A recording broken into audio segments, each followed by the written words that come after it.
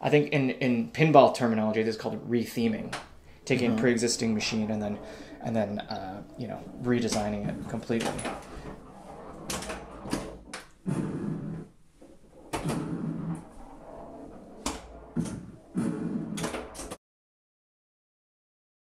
So I sanded everything down and then designed everything to look like kind of the innards of the human torso.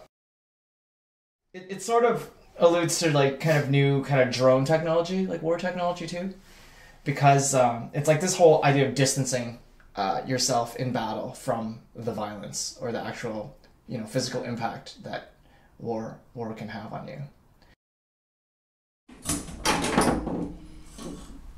Go ahead.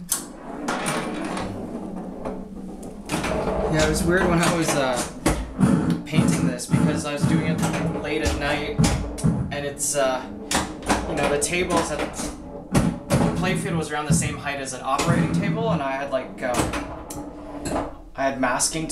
I was like, you had an X-Acto knife in my hand. I was like slicing masking tape like to make really clean, kind of hard edge painting.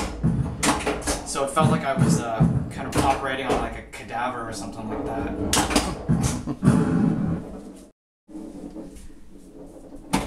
Hoping to get a good high score so when it goes to the gallery, no one beats it.